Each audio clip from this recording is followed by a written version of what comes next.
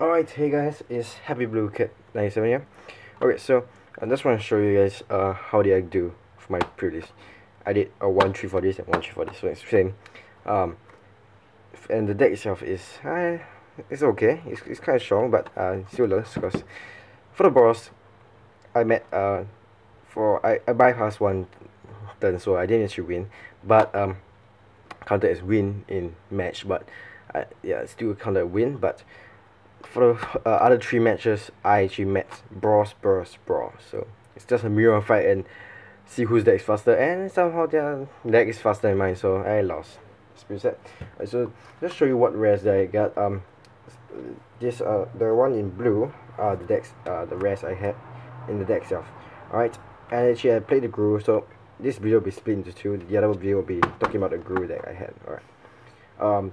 I Wrecking Orc, Foundry Champion, Simic Manipulator, Barrel Mass Mutation, Luminate Primordial, and Molten Primordial. Alright, this 1, 2, 3, 4, 5, 6, 6 guys. I did get a Gideon and a House of Guild Leader. However, I sold them just to actually get the money to actually play him. I did earn a little bit, so it's really nice. It's nice to actually earn some money. And I didn't actually. I'm not going to play the card, so it doesn't matter. Alright, so I have a Daring Skyjack ×2 Smite. Dutiful Throw. This is very nice because I play black, so it's very good card to actually activate the battle on effect. Cut Street Denizen, Boros Elite, Sky Knight ×2, Wheeljack ×1. You manage to use battle effect, but its battle effect is very good. Sophomore Gimmick is very nice, but I always get cute because it's so strong. It's an uncommon, actually. Yeah. King Ping's Pet, the Exalt effect is very nice. 2 War Mine Infantry, which is when you manage to activate his battle effect, is very good because it says it gives him a +2/+0 until end of turn, which is very nice because it ground 4/3, which is very big in shield.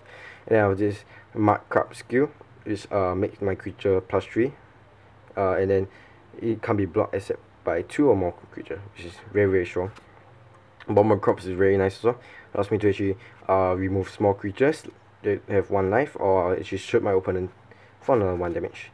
I have 2 best Silica creature for the Exalt, which is also very strong. I have the Killing Glare, which allows the only removal I have except for Smite.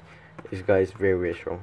Boros, and then Boros Gigate, 6 planes, 6 mountains, and 4 storms. That's pretty much how the deck goes. Alright. So this is a pretty simple deck. I still lost, sadly. Alright, so that's about it. Okay, guys. Thanks for watching.